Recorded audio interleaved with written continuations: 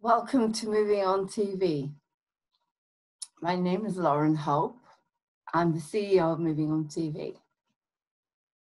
Now, as you know, I try to bring real, true stories to the public as much as possible to highlight the darkness that's in our world and to highlight the heroes that are going out to eliminate it, the heroes that are playing a big part in this massive plan of releasing innocence and creating a better world for us all. Today, I'm honored to be able to interview one of these heroes, Mitchell Nicholas Gerber, who for the last 20 years has been doing all he can to release information about the Falun Gong. Falun Gong, a beautiful high consciousness group of meditators who practice in China and who have been massacred, whose organs have been taken from them before death, so tortured and massacred so that their organs can be sold and so they can annihilate a beautiful, loving, compassionate group of people. These people started to disappear bit by bit in China.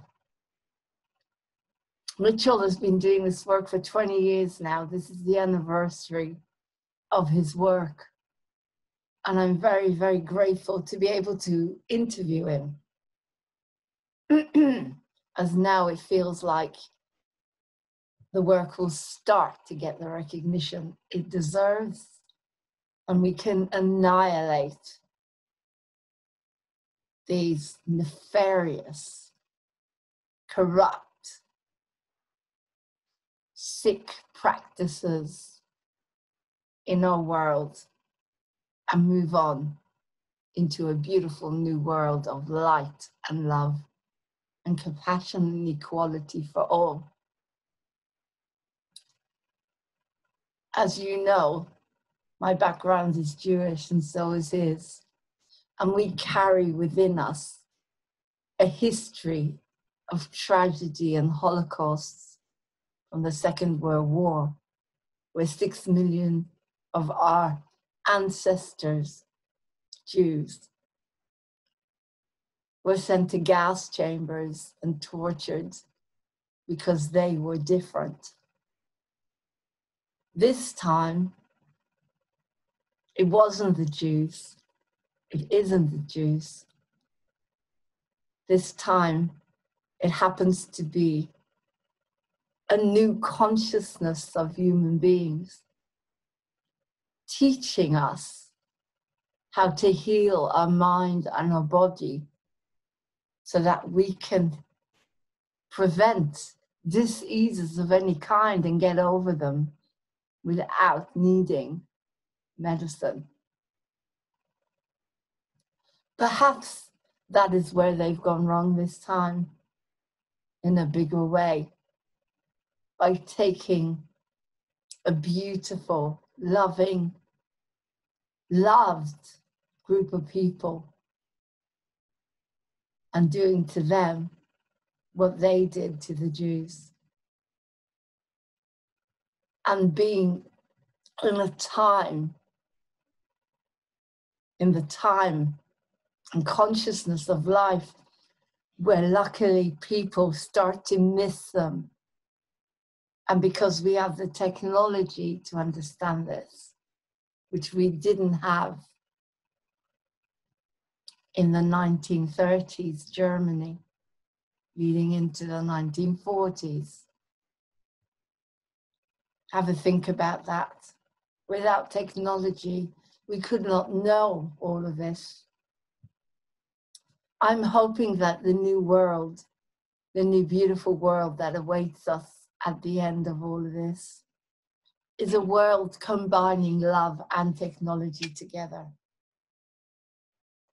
But beyond that, I will now pass you on to Mitchell Nicholas Gerber,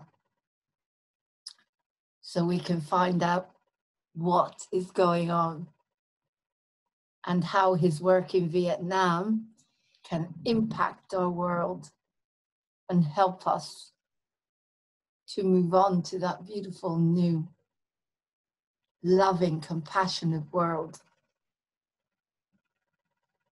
that we all dream of and seek. Thank you. I expect this is going to be a roller coaster of an interview again. So make sure that you're prepared. Make sure there's no children in the room. And take care.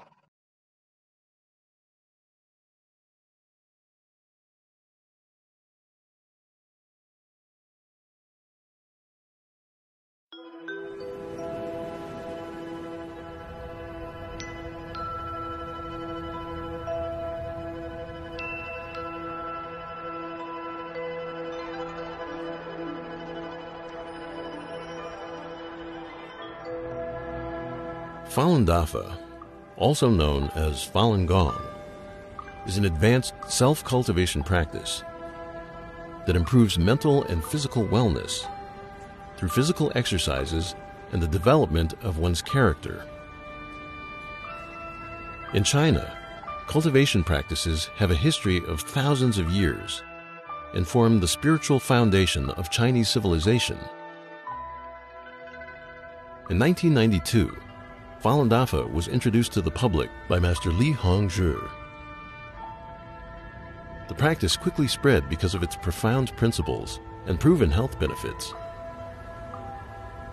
By 1999, with over 100 million practitioners, Falun Dafa had grown to become the largest practice of its kind in China and around the world.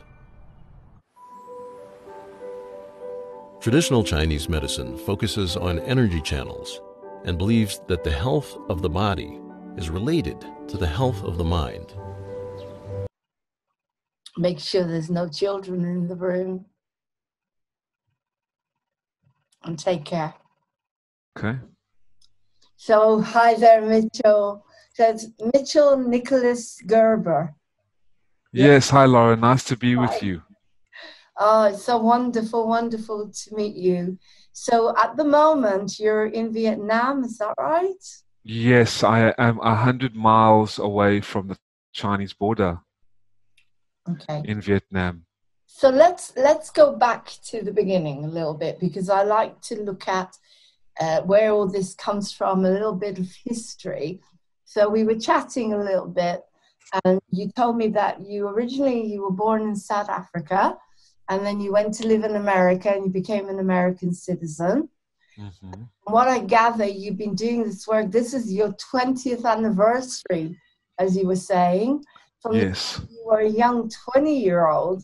You've been involved in highlighting this awful, awful situation and doing your work. So how did you get involved in such work? I mean, why would a 20-year-old man suddenly be called to do such serious, heroic work like you do?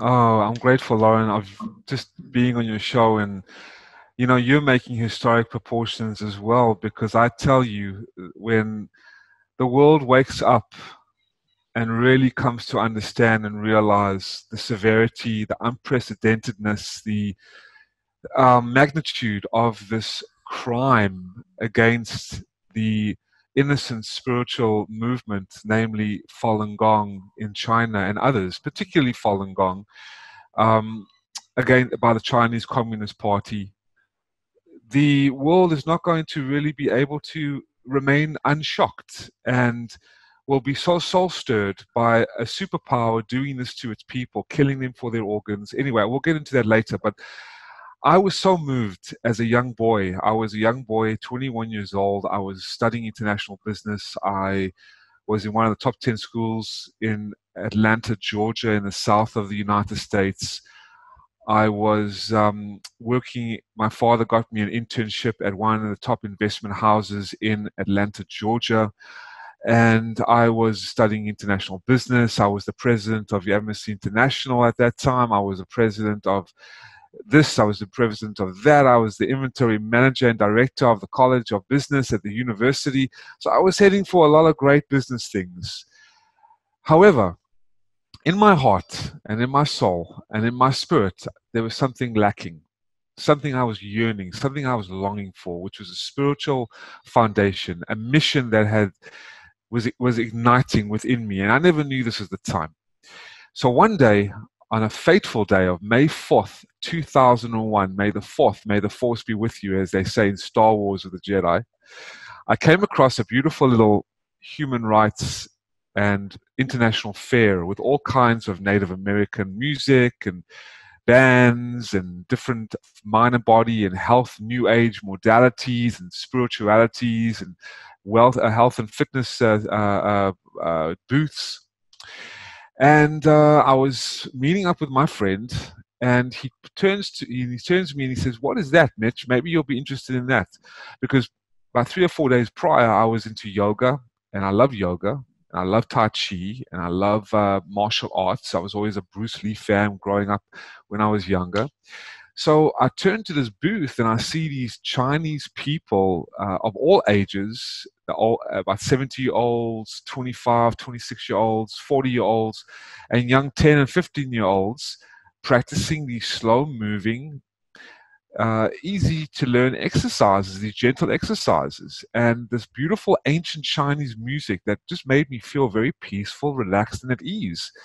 With this Chinese gentleman conducting in Chinese the exercise instructions, and I just saw them all beautifully moving at the same time, like a ballet or like a performance arts, and I was like, wow, this is great stuff. I want to check this out. So me and my friend Molly, we go, basically she was staying with me, and anyway, we go up to the booth and we get a flyer, and the flyer reads, I don't know if you can see this, but it says Falun Dafa or Falun Gong. So I'm like, okay, this is interesting.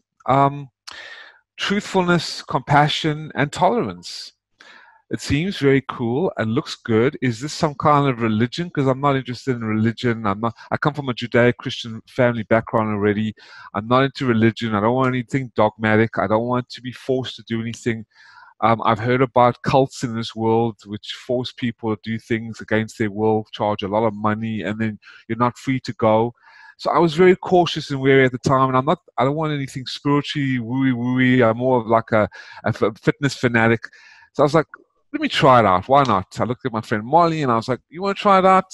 Okay, let's go ahead. So we go in the park, and we learn the exercises. And the first exercise, I couldn't believe, Laurene. I was like, oh my God. The first exercise of Falun Gong, also known as Falun Dafa, it's two names but the same practice, unblocks the energy channels of the human body. And I immediately felt like in my body, pop, pop, pop, pop, pop, pop, pop, like everything just popping around my body. I'm like, oh my God, this is amazing. Congestion is just opening my energy channels and the flow of energy flowing. And I felt this warm feeling, this current through my body, much more relaxed. And I immediately felt stress relieved, anxiety relief, because I was going through a lot of trouble, anger, frustration, stress, smoking a lot, partying a lot. And I was like, this is amazing. And after that day, I wanted to learn more about this Falun Gong. So before I started to look more into it, learned the exercises, read Mr. Lee's book, who is the founder, Mr. Lee Hong Seo, an amazing Qigong master. They call teacher, Qigong teacher in China. He was the most awarded and most popular Qigong practitioner, Qigong teacher or New Age teacher in China, introduced Falun Gong into the general public. And I looked into it and I was like, there's nothing cultish about this. There's nothing evil about this. But why is the Chinese communist regime, why is the Chinese government brutally persecuting these people, slandering them as a sinister, demonic, CIA-backed cult, and killing them? Why? And torturing them. And I've always known that communism is an evil, tyrannical regime because my family came from Hungary, they come from Eastern Europe, so they've told me stories about communism and how evil and how devastating communism is. But I never really understood it myself because I was never under that kind of reign of terror. Only when I learned about it, I came to really feel that I had to make it my duty to expose this. And I felt that at a young age of 21, I literally turned my entire focus. I put my businesses, I put my career, I put women, I put everything on the line. I was like, okay, no thanks, no partying, no indulgences. I just want to focus fully and completely on exposing this evil of the communist regime against Falun Gong and others, Tibetans and Uyghur Muslims and house Christians, and learn to be more of a spiritual, stable kind of person. So this is my story in a nutshell. This is where I am now. Wow. Okay. Just to pick up what you were saying there. So how did you actually find out about what was going on with the people, with the Falun Gong? Did someone tell you that when you were, you said you started mixing with them and learning the practice of Falun Gong? How did you find out that this awful massacre was happening? Right there, when I was at the booth, I saw these brutal depictions of practitioners in China being killed, being tortured, over 100 torture methods, being submersed in water, in cages, female practitioners thrown into prison cells with criminals, and the criminals were basically forced to rape the Falun Gong practitioners' women, forced abortions. I mean, just horrible, horrible depictions. And something deep inside me called me to act, like beat to quarters, like wrapped me into action, that I had to do something. So I took it upon myself to get involved more and more. And basically, it's not that hard to learn about this because it's all been exposed. I mean, there's over 52 pieces of evidence against the Chinese Communist parties for their crime of forced organ harvesting. There's over 10 to 15 documentaries out there. So at that time, we didn't have the media, we didn't have the power, we didn't have the resources to expose this. Coming up against a red dragon like the communist regime that controls a billion people, has the second largest economy, the largest military, has its claws in basically every single known government body and NGO agency around the world, including the United Nations, where the United Nations just put the Chinese Communist Party on its Human Rights Council, in control of its Human Rights Council. I mean, what is this nonsense? The World Health Organization in bed with the communist regime, the governing bodies, the medical centers around the world, the Transplantation Society, the Vatican, world governments, I mean, are all in control.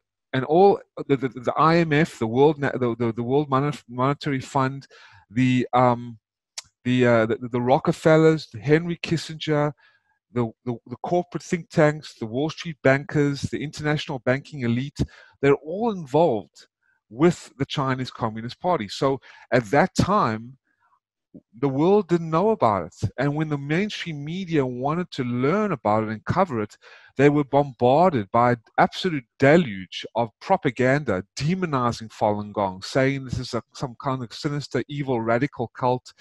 And the Chinese Communist Party basically set up a staged immolation where they set 5 people on fire, including a 12-year-old daughter and her mother, in Tiananmen Square, staged it like a movie set, and said that this is what Falun Gong practitioners do. They burn themselves, they commit suicide, and then broadcasted it 24/7 every single day for 24 hours on all their central television news agencies, claiming that Falun Gong are these kind of evil cult members, which severely poisoned the minds and the hearts of the Chinese people.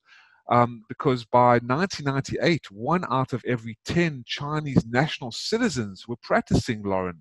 That was 10% of the population, 100 million people. From the Chinese government's own estimates, 70 to 100 million people.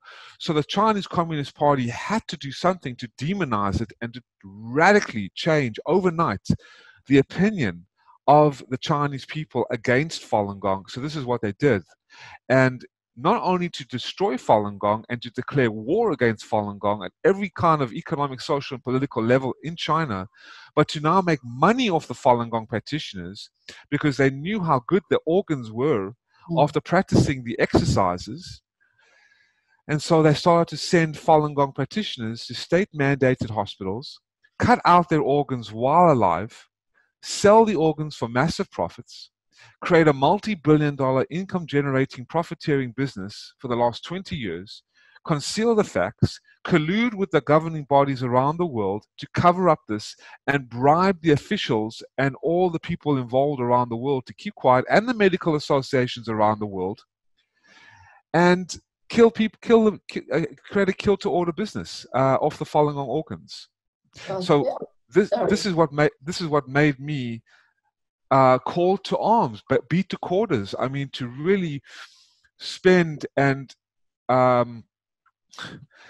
for the last 20 years, give my life, Laurene, give my life to expose this. No money, no power, no fame, no fortune.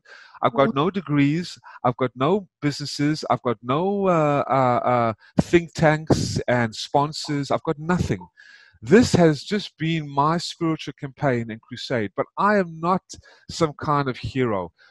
I chose this because I feel in life, and there's many people doing the same thing, whether on a large scale or a short scale or a small scale. I felt in my heart, what is a man who cannot make the world a better place? And to fail to expose the evil, and to fail to stand up and protect good, and to rescue people, and just to defend good people, whether you're Chinese, whether you're Japanese, whether you're a Muslim, whether you're a Buddhist, man or woman, homosexual, transgender, it does not matter. To fail to expose evil and to fail to stand up for what is good is unacceptable in my book. So I've chosen this to expose evil. I agree, and I feel exactly the same as you. Yeah. I mean, I've been red pilled around medicine for quite a long time, my gut feelings, but when I found out about what's happening to children, it was so difficult to not go out there and do something, so this is my way of bringing stuff to the public as much as I can. But and you're absolutely, to me, you are a hero. Everyone who can do something, and all of us together, that's how we can change our world. But coming back again, I'd like to go back a little bit again. Please. To 20 years ago. I mean, how did it feel to you, such a young person, to see such evil? As you say, you came from a good background. Yes, you were working in Amnesty, so you were aware that horrible stuff was happening, but this is like so horrendous and catastrophic. That how did it affect you? I mean, how did you feel when you couldn't even get a media station to put it out there to help people? I mean, you must be very, very strong. Oh my God. To cope with such atrocities and carry on regardless. So could you say a little bit about that? Yes, with pleasure. Wow. First of all, disappointment in the Amnesty International. I am absolutely disgusted in the NGOs. That's why I didn't join them. That's why I didn't even waste my time joining the United Nations, joining Amnesty International, and joining these people, because they talk the talk and they don't walk the walk. Now, I'm not saying all of Amnesty International or all of the United Nations and people who are working for CARE and other NGOs don't give of themselves. I'm not saying that at all. But I had to go on my mission and my own spiritual lone warrior path because I didn't see results quick enough. I didn't see the effectiveness quick enough. And I went to these people and I approached them. Even in the university, I remember my political professor, my political studies, I formed the Falun Gong Human Rights Group at Georgia State University, one of the top 10 schools at that time, about 20 years ago. Anyway, and I asked the professor, I had to go around and get a sponsored professor in one of the departments to sponsor me for my club to go public and to be confirmed and accepted. So I went and no one would sponsor me. And I thought to myself, well, that is weird. Why wouldn't they sponsor me? It's the same as me calling Laurene. And that's why God bless you, because you are a beautiful soul for allowing me to come on your show. You don't even know what you've done. Because the thing is, I've contacted serious media personalities, celebrities, from the right to the left to the moderates, big people who are talking nonstop about this coronavirus and the CCP virus and the Chinese. And I plead with them and I call them and I talk to them and I send them videos of my faces, showing them communist Vietnam, showing them that I'm risking my life on the front lines, showing them that at any time I could be taken out and put into a gulag. And I don't care because I don't fear life. I don't fear death. But they say nothing and they come back to me for nothing. And I all know that they're watching, and I see them because the communist regime is watching me, and I see them. I see them look at my views, and I feel them. I feel their energetic vibrations looking in. I'm like, okay, we'll get back to him. Okay, yeah, I would like to have my own show, but I'll get back to him. But you, Laurene, you took the risk. You are the hero. You courageously called me on your show out of your own volition and enthusiasm, out of your own heartfelt compassion, for me to share with your listeners and your viewers about Falun Gong. And I wish to God that they followed your leadership and your courage and your conviction and your heroship. So I bow to you, Laurene, for letting me come on this show. This is how I feel. So at that time, when I was pleading with the people, the political professor took me aside and said, Mitch, I can't support you. I can't sponsor your Falun Gong human rights group. I said, why not, Professor? Because there's too much economic and political pressures from my communist Chinese colleagues. And I remember, and I said, okay, and I walked out of her office. I said, goodbye, polite, and I walked. And when I saw her, because I used to have to walk up and down the streets when I parked my car and I walked to class, I saw her coming towards me and I looked at her and she couldn't even look at me. And I felt her shame. I felt her guilt. And I hope she can change her mind. Well, eventually I formed the Falun Gong booth, Falun Gong Human Rights Group. But even when I was at Georgia State and I was on campus and I blew up the pictures, I spent money and blew up the pictures for the protesting, and I was just a one-man army. I've been a one-man army for 20 years. Okay? People would still look at me like I was crazy. And I'll tell you a story. I know I'm talking a lot here. Forgive me. No. You keep flowing. You shared with me that you're from a Jewish family, and I'll tell you straight.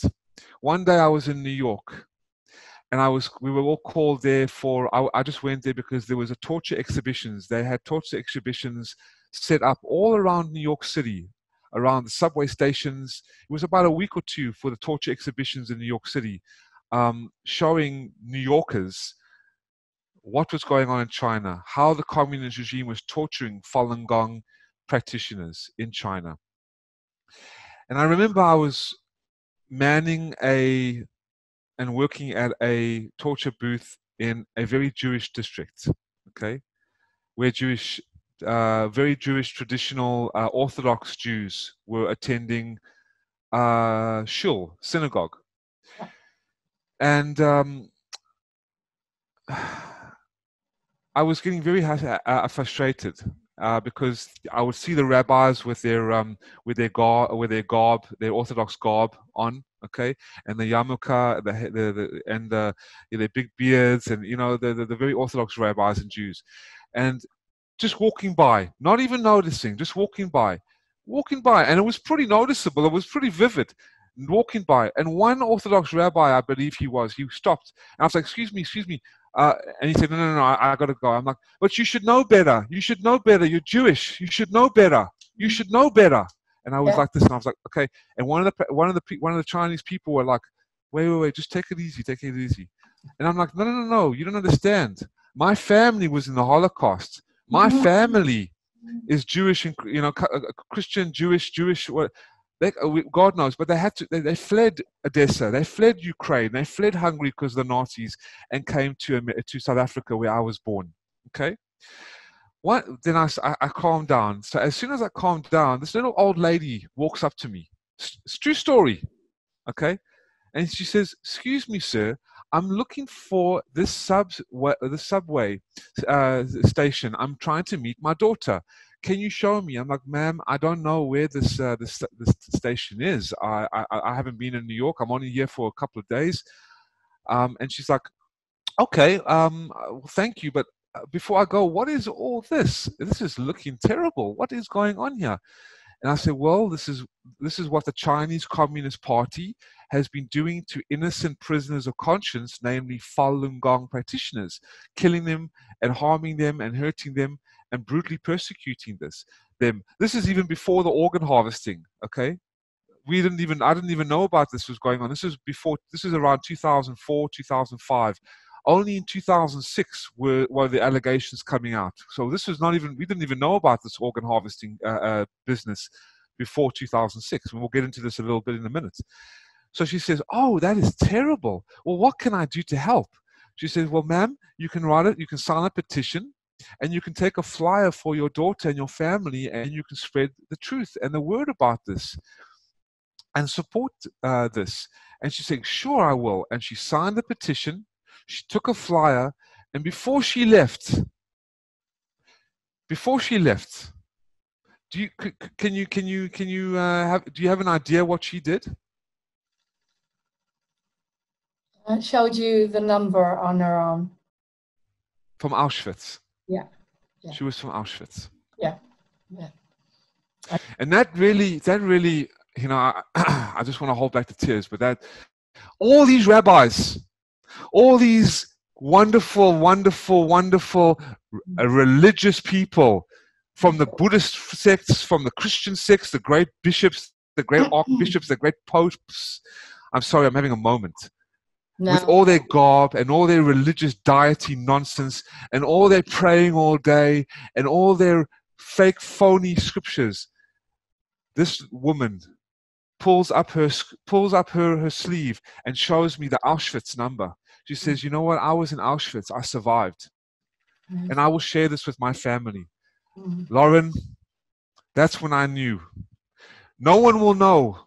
No religious book, whether you're Christian, Catholic, Buddhist, Taoist, Jewish, you can pray all day. You can be a Hare Krishna. You can burn incense all day. You can pray in your pagodas and in your mosques and in your synagogues and your churches, but you know nothing until you really know. And this person from Auschwitz came up to me and signed a petition and took a flyer and spent 5 minutes of her precious time knowing about the truth and wanted to do something because she knew about the suffering. She knew what it meant to suffer. Yeah. And she should go into these religious. She should go and talk in these churches and these synagogues and educate these so-called preachers and priests and rabbis of what it really means to be Jewish, what it really means to be Christian, what it really means to be a spiritual person, because she lived it. Exactly. You know what, Mitchell? Anyway, that's my story. With what you're saying, I think the problem is that people are not interested unless it's something to do with them. Yes, exactly. And I think what you came across there was once the Holocaust had happened, it will never happen again, but that's all we care about. We just care about each other. And the world came to a point where I noticed people just forgot about anyone that didn't concern them. In church would have their causes the Jews would have their causes, and no one was prepared to put themselves out to get involved in what you were doing. Now, I identify so much with you, not obviously with what you're doing, but in a bit of a similar way. The reason I started moving on TV is because I'm an artist that recovered 100% from mental illness without medication. I have a big story.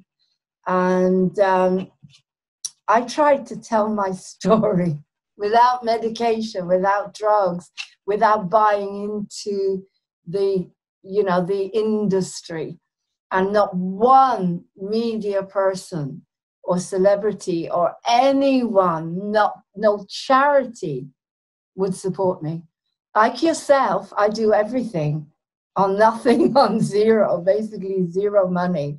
And I started moving on TV because for you, for me, for every single unique human being that is special to me, I have absolutely no respect for celebrities at all. I never did, particularly after my experiences. To me, they're just puppets, and they're given a job.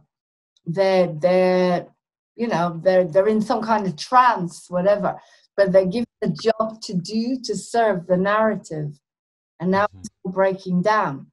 And people like yourself will get people listening to them, not just because the world is, because we've got to a point where, as you said, the whole world is locked down because of all of this that's been happening.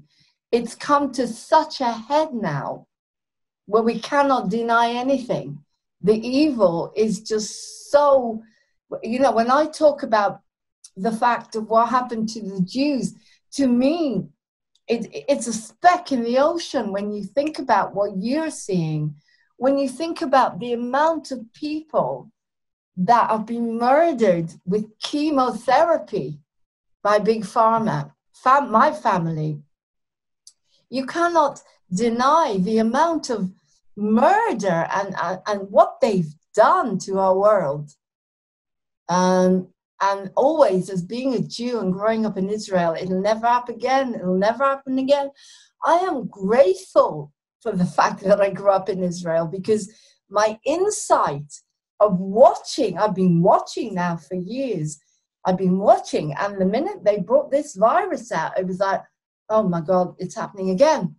And the people that became, oh, no way, numb themselves, I don't want to know, denial. I thought, well, you're going to have to wake up, mate, because if you don't wake up, you'll be in a concentration camp. It's all happening again because we haven't learned. We haven't learned how to love. We haven't learned how to use our hearts, but only now we're learning. So your work, Yes. After 20 years, yours and Liz Croken, and I interviewed John Wedger. He is highlighting satanistic ritual abuse in England. It's all coming up, and everyone who's been working for years and years and years is able to tell their story, not just the moving on TV, but there will be more platforms. So coming back to yourself, I knew you were going to say that. I think my father told me a similar story. You see, people that came from Auschwitz, that came from the camps, are still alive. They must have such a sense of gratitude in them and compassion for people and life that woman was able to see beyond. Oh, I know. To look at you and see a hero. Someone is looking beyond. And that's what you are. God bless, and thank you for saying that, because there's a saying.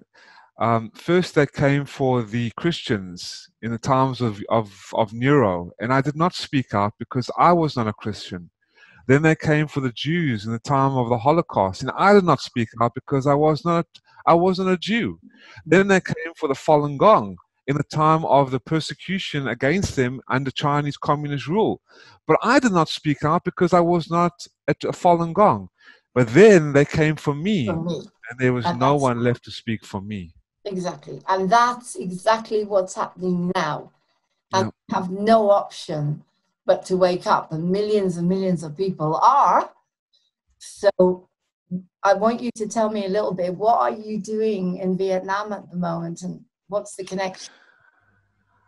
I have dedicated my life to expose the Chinese Communist Party, and I'm doing that as best as I can. You know, I've got all the lists of the.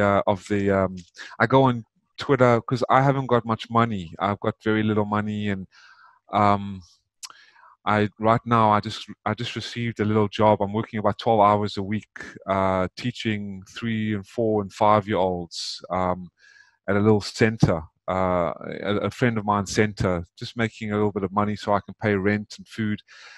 Yet my whole dedication in Vietnam has been exposing the Chinese Communist Party. So I go on YouTube and Facebook, and I try to find podcasts like yours and radio shows to expose this. And I was thinking, well, instead of, because I can't go into Vietnam and give a flyer. It's banned right now because the communist Vietnamese government is very much in bed with the Chinese communist regime, same as in Southeast Asia.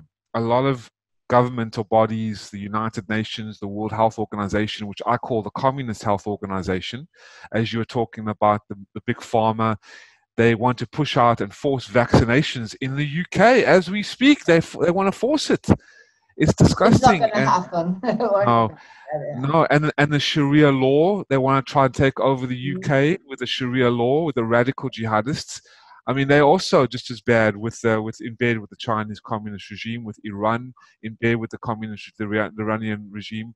I was on a show this morning, and we were talking about that as well.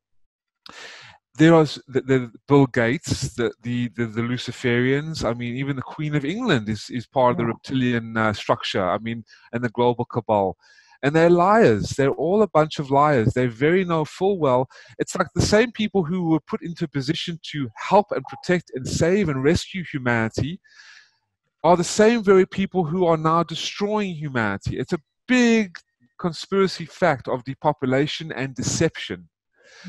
And they want to destroy the fabric of the United States. They want to destroy the fabric of the UK. They want to destroy the fabric of the last great normal free societies and install a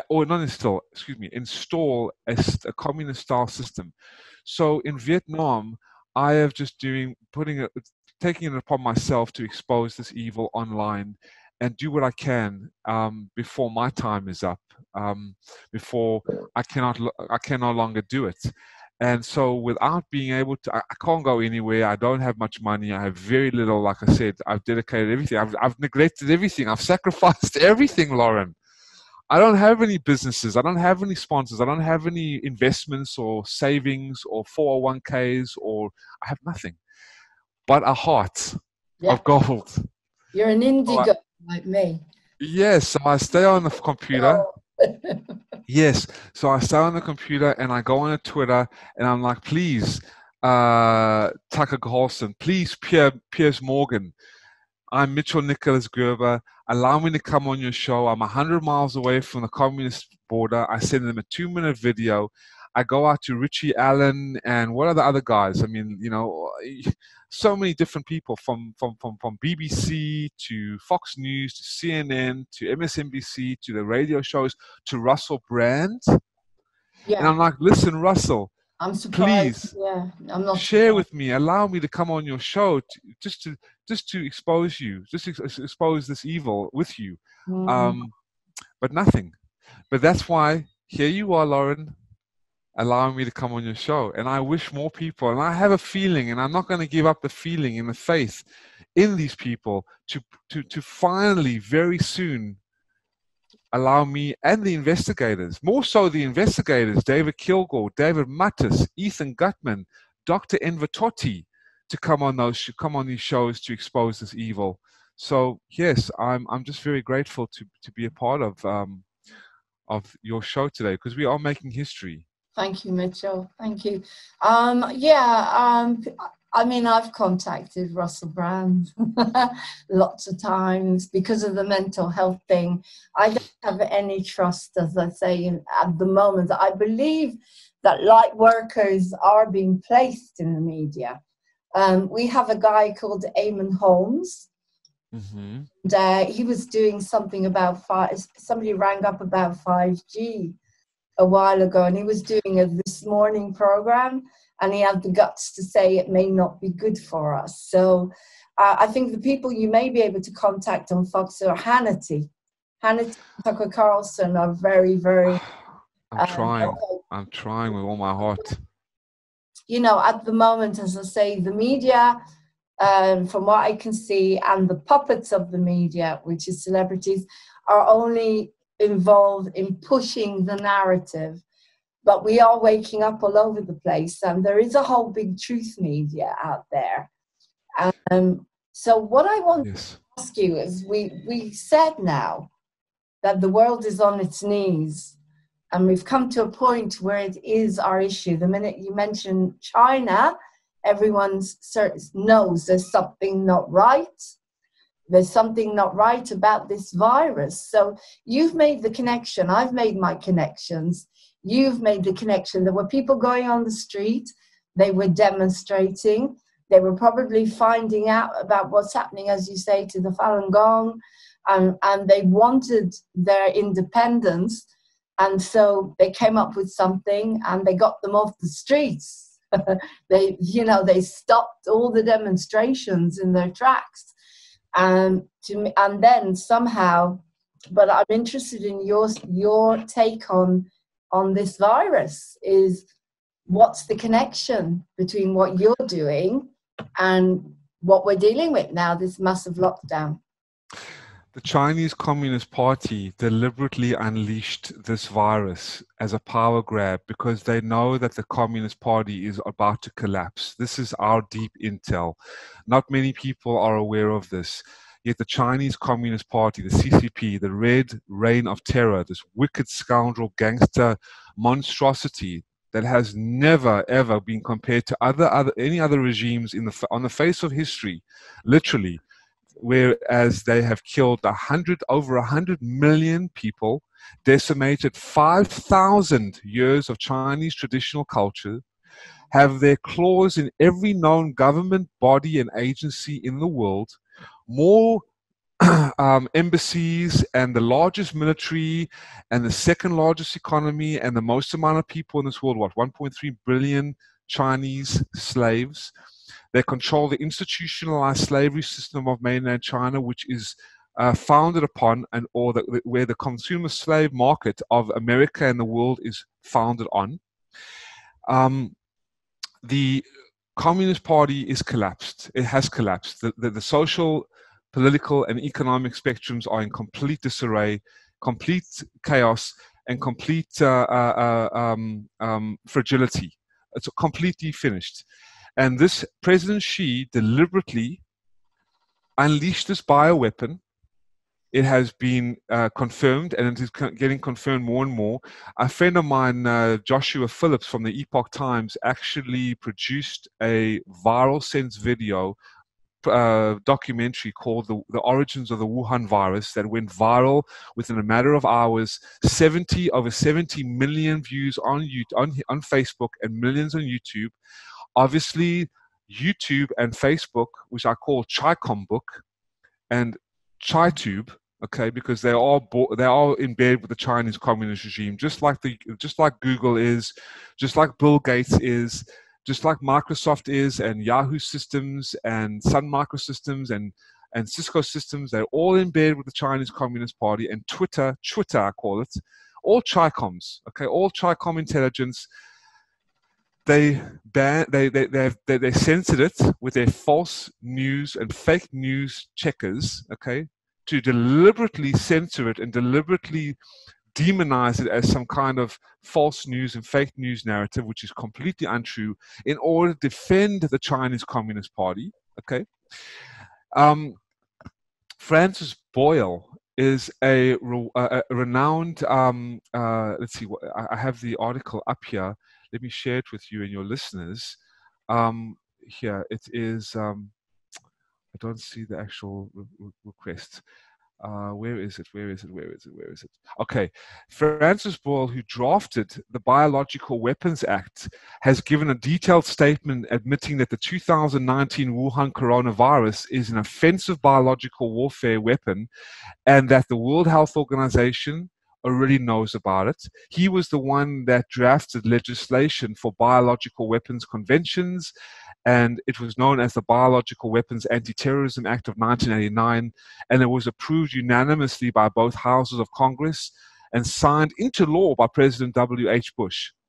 He came out speaking about how this was a patient zero has been established or confirmed in the Wuhan lab.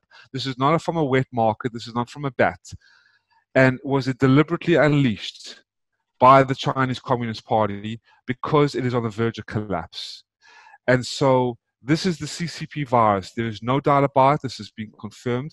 All the radical communist mouthpieces out there that are saying it's racist to call this the Chinese Communist Party virus. This is not the Chinese flu. This is not the American flu. This is not the British flu. This, or the Muslim flu, or the Christian flu, or the homosexual or transgender flu. This is, or the Rainbow Nation flu. This is the Chinese Communist Party virus, unleashed by the Chinese Communist Party. Sorry, yeah, they did. Yes.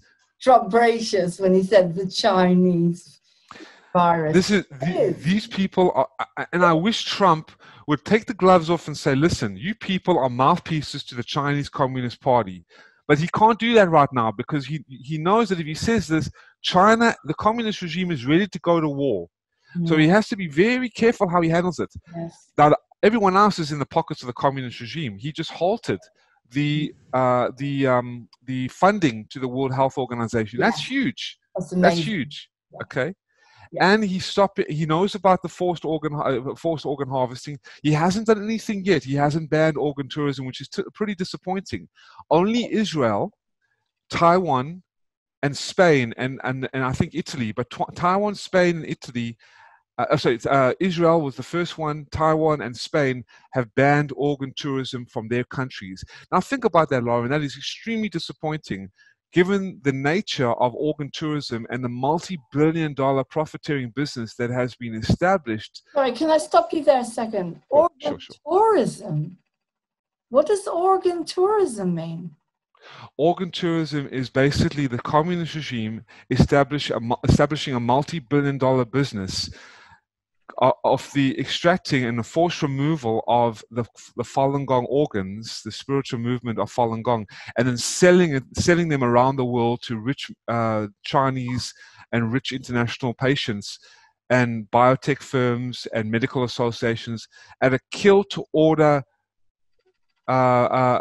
business on a specified date. But yeah, I saw that in the website you sent me. Yes, stoporganharvesting.org. Anybody could go to China, and just like that, they could get their health organs, possibly because, of course, these people, their consciousness is so high. It's macabre. It's it's like I'm vegan and I never touch medicine, and so I'm a target. The healthiest people in the world are the ones they can make the most money off.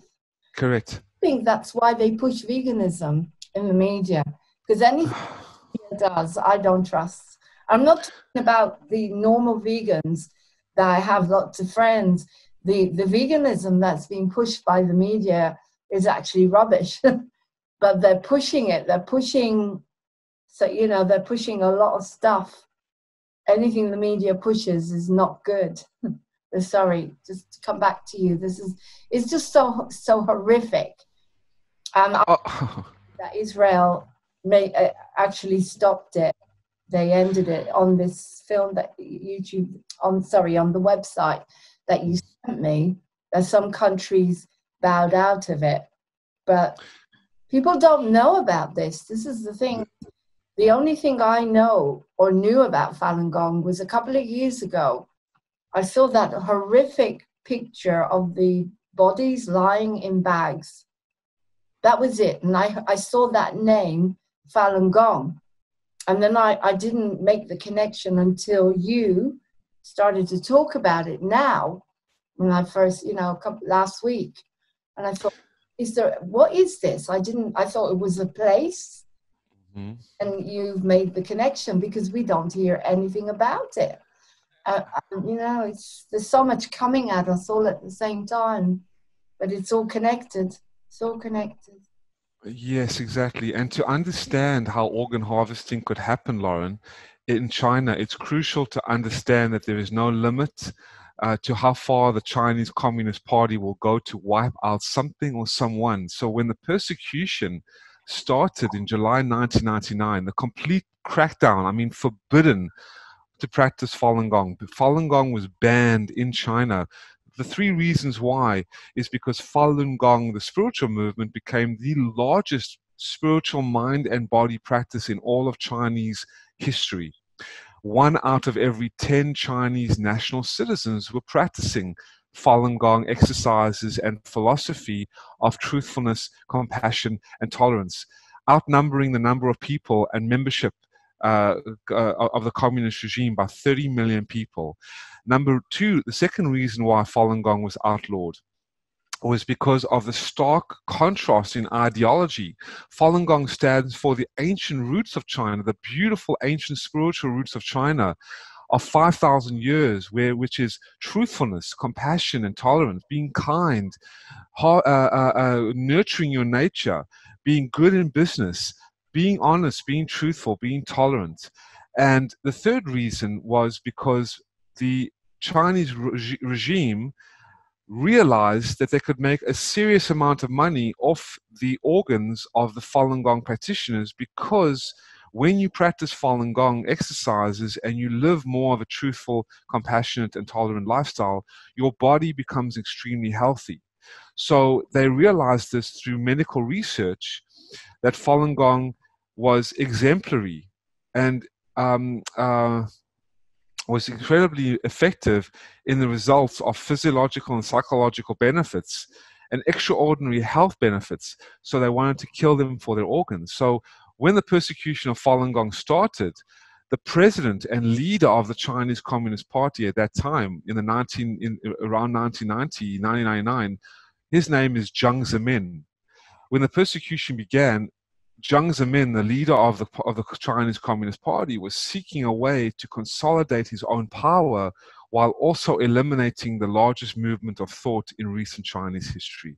So to achieve his goals, he knew he needed to do one thing more than ever, that create hate. So he devised a demonic, weaponized, venomous campaign of lies, deception, slander, dehumanization, vilification of Falun Gong practitioners, to carry out this persecution and to incite, like the Nazis.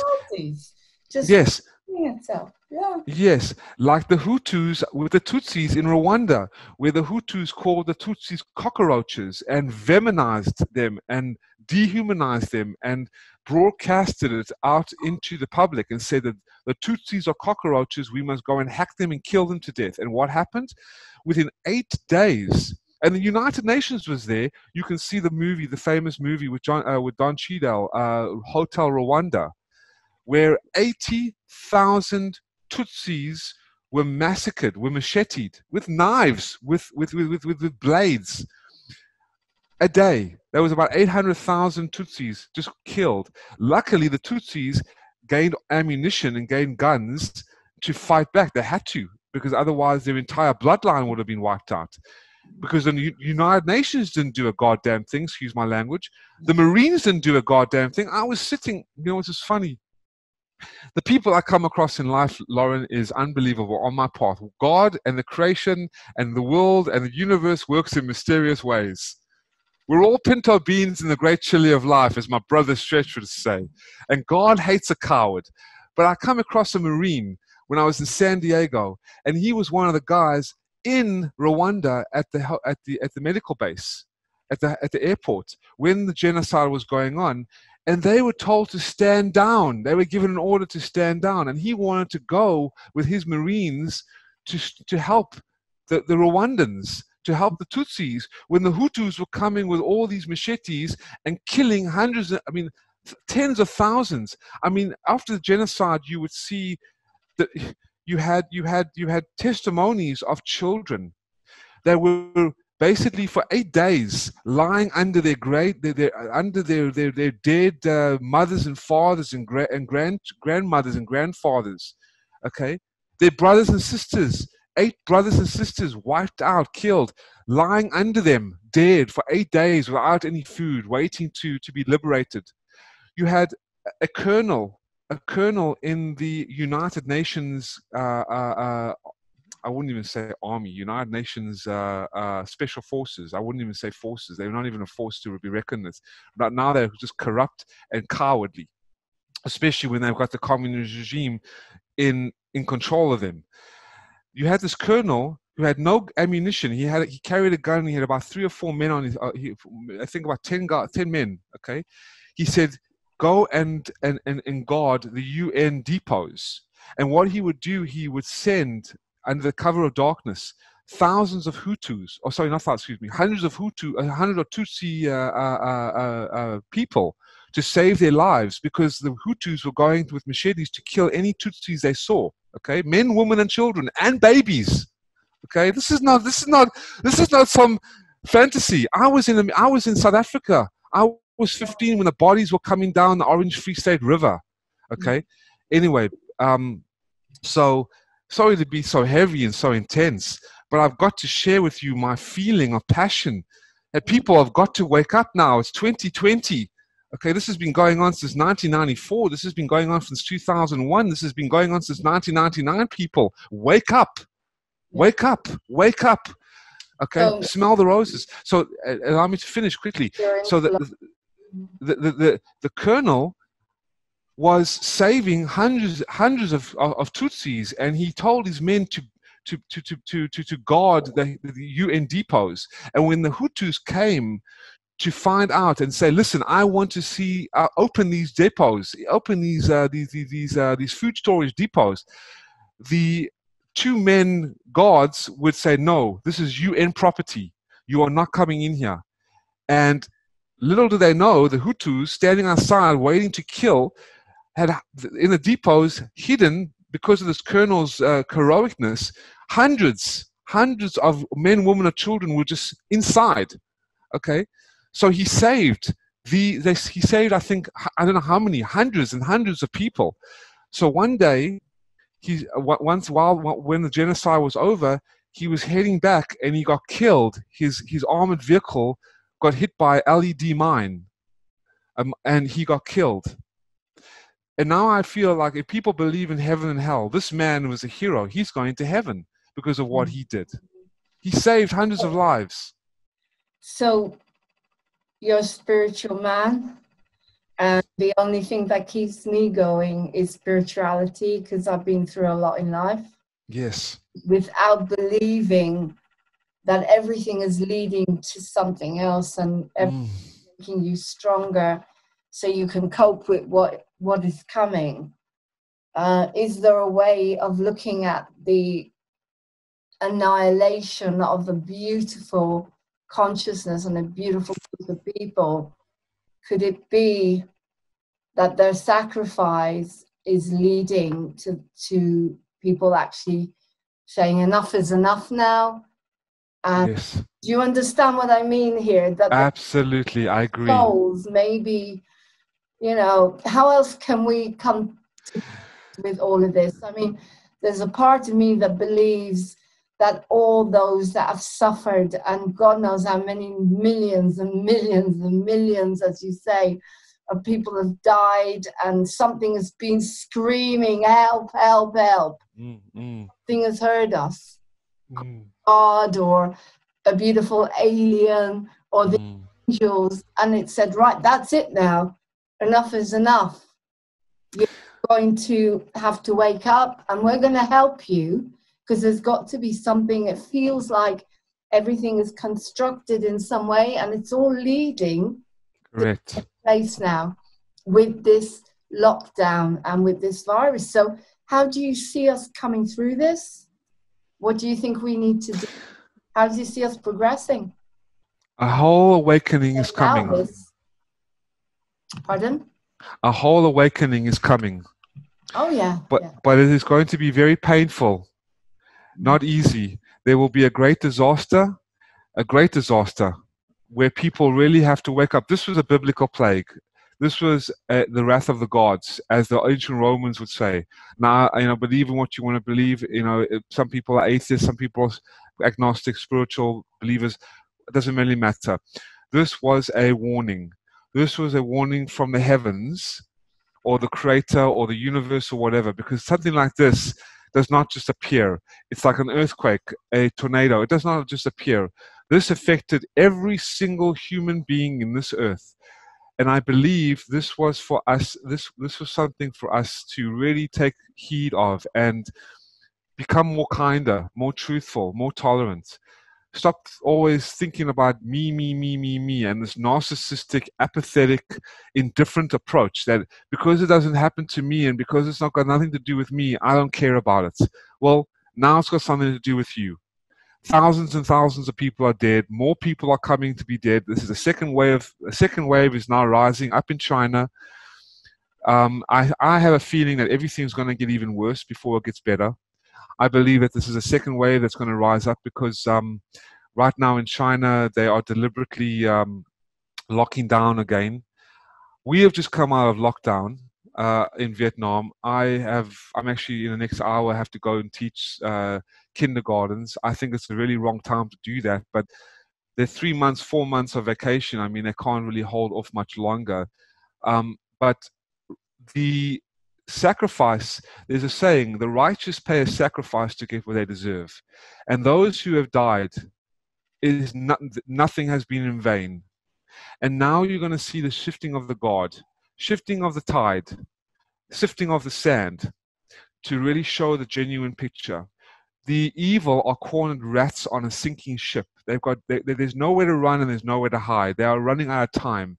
These are empty demonic shells, like the Rockefellers, like the Henry Kissingers, like the Communist Party, the globalists, the World Health Organization that is run by a security dictator, director general, who covered up cholera outbreaks in his own Addis Ababa district.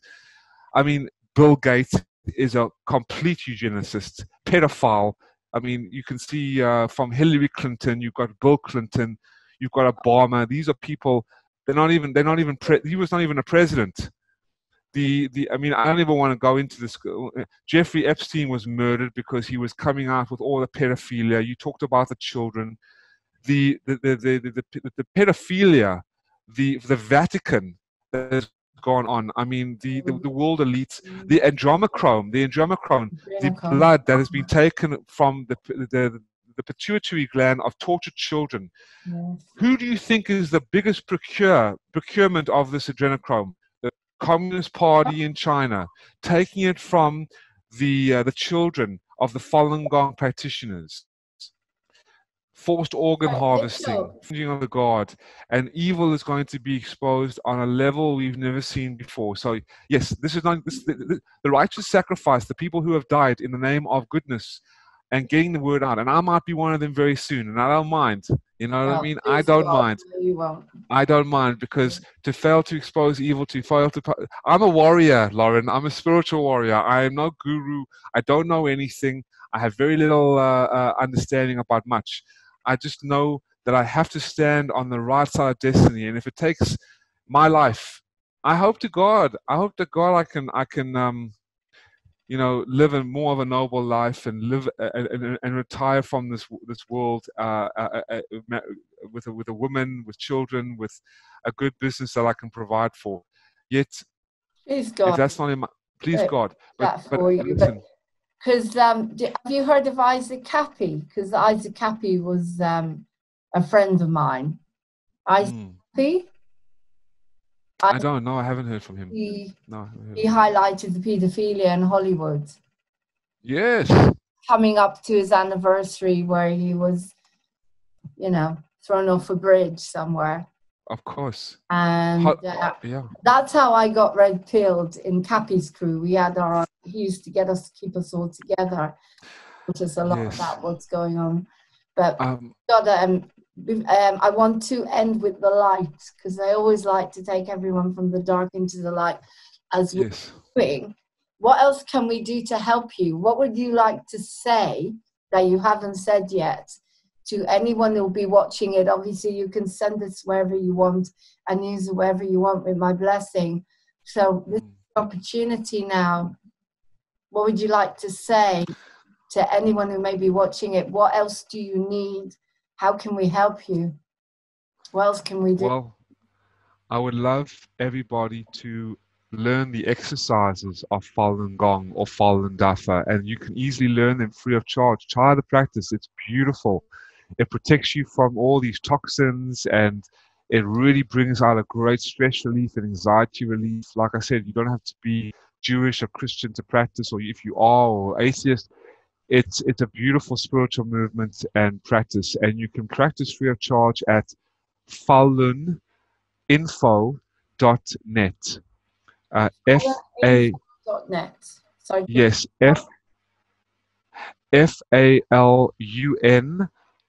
FALUNINFO.net. Okay, so it's similar to Tai Chi and Qigong, isn't it? From what? Exactly. Yes. And the actual website that you can go and learn the practice is falundafa.org. Falundafa.org and Yes. falunInfo.net. Info.net. Okay. Yes. I will put those on. If you send them to me as well in a message. I will. Put that out there. I will. You can also, for people who want to learn more about China, to read a book that is quite profoundly powerful and will really open your eyes into how evil communism is, and Chinese communism in particularly, and the Red Reign of Terror. This is called you can get the book at www.ninecommentaries.com, the 9 commentaries on the Communist Party. And yes, ninecommentaries.com. I'll send you the link, Laurene, as well. And yes, and there's 2 more links I can share with you. Stoporganharvesting.org is the site that I represent. Stoporganharvesting.org. And the other one, with all the reports and all the 52 pieces of evidence that have come out from David Kilgore, David Mattis, and Ethan Gutman, is endtransplantabuse.org. Endtransplantabuse.org. 52 pieces of evidence.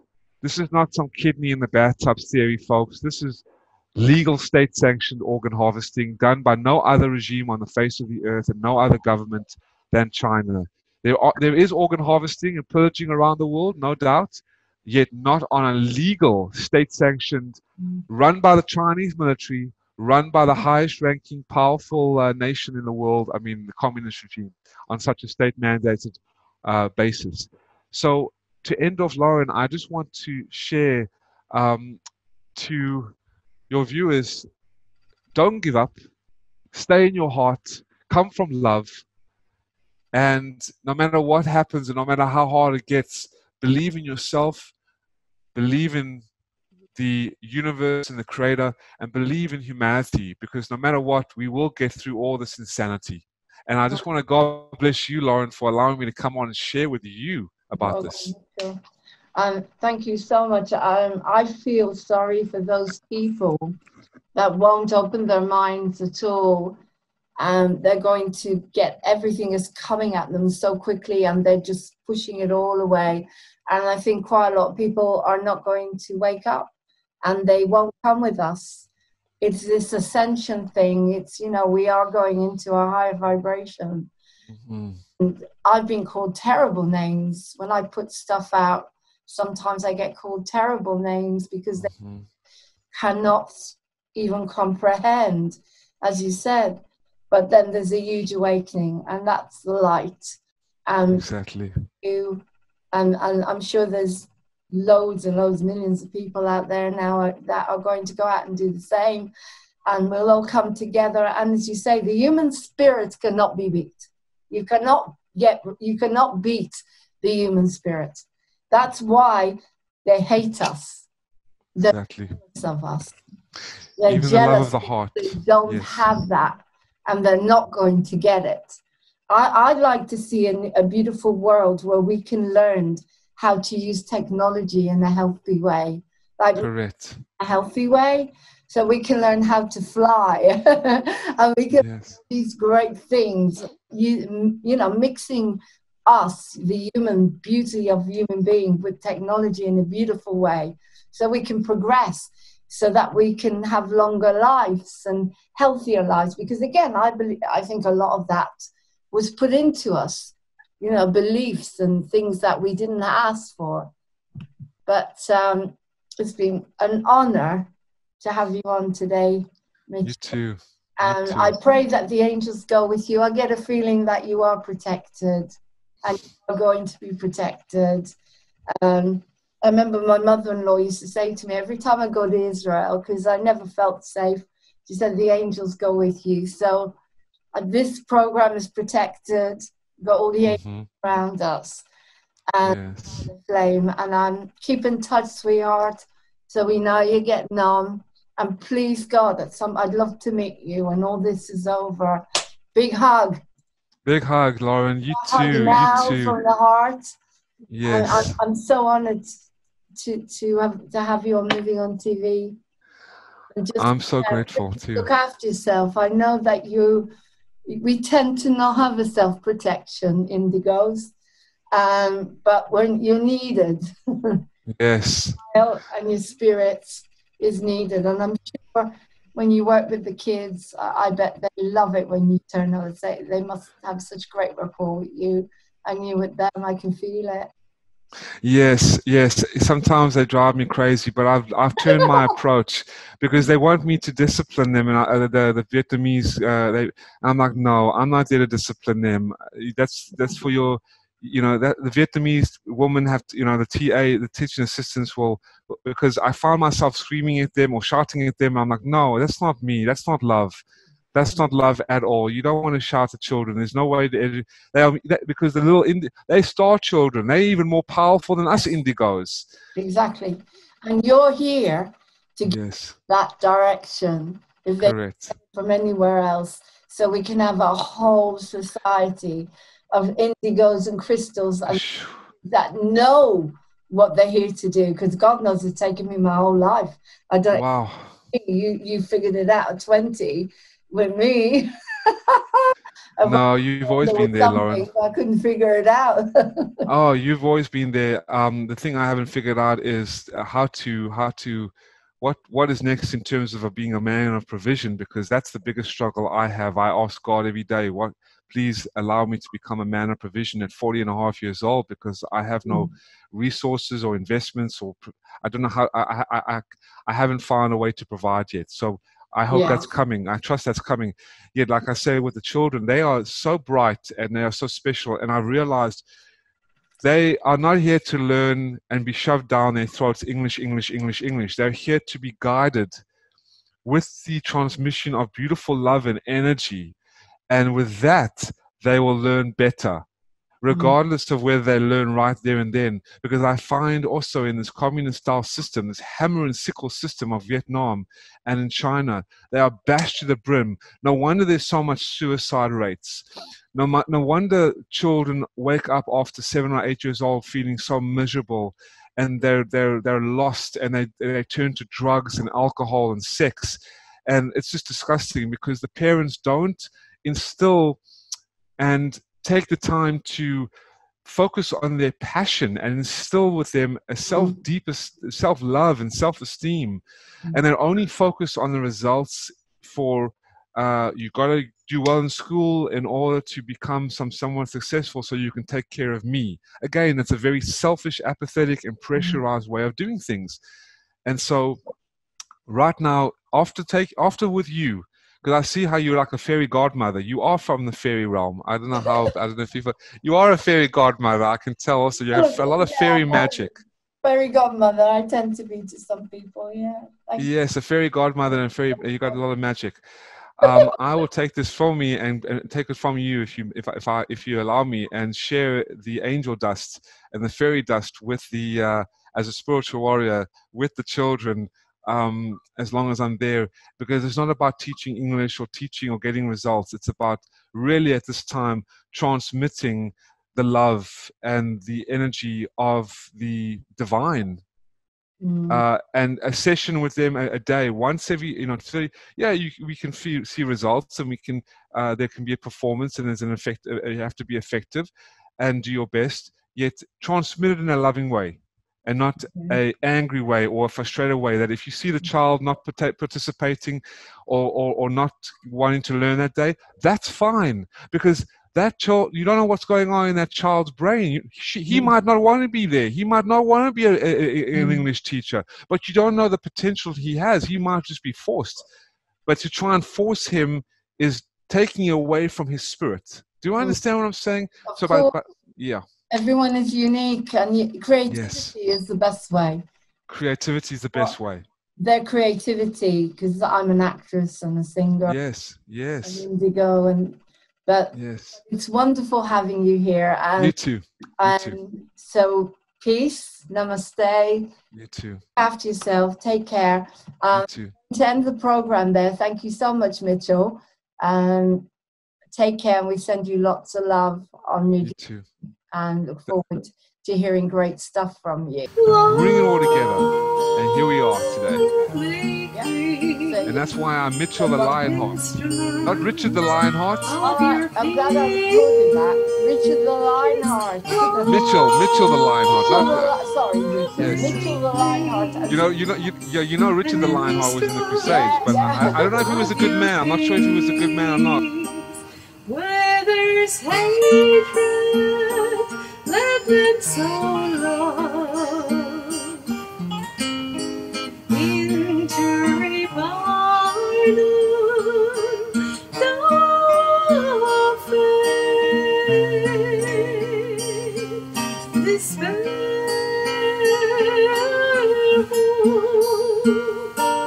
Where there's darkness, let there be light. There is sadness, joy for every girl and boy.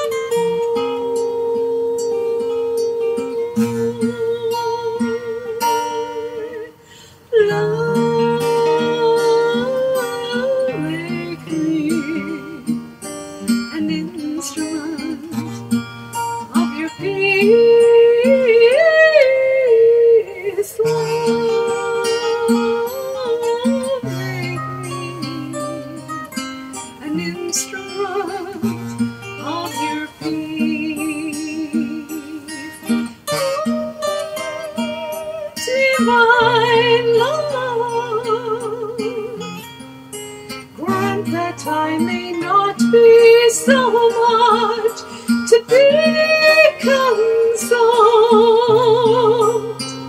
as to console, to be understood as you understand, to love as to be loved, for it's in giving that we receive.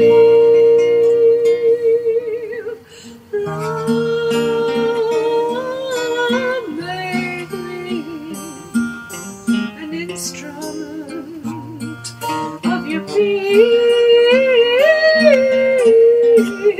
Love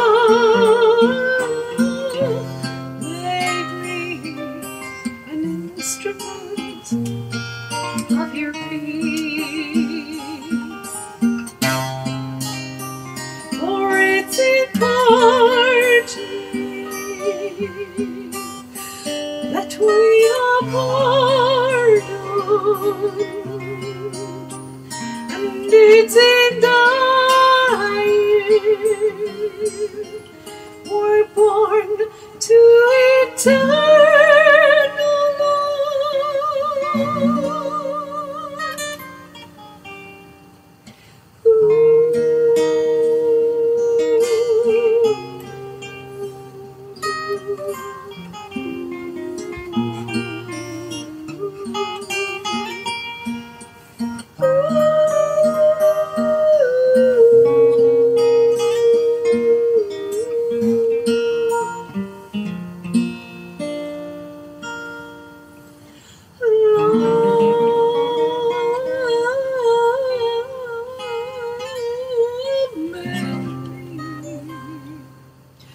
An instrument of your peace,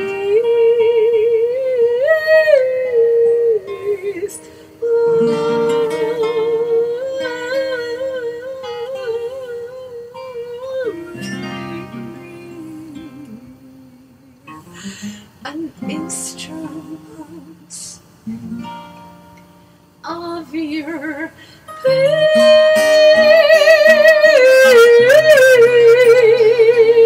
Peace.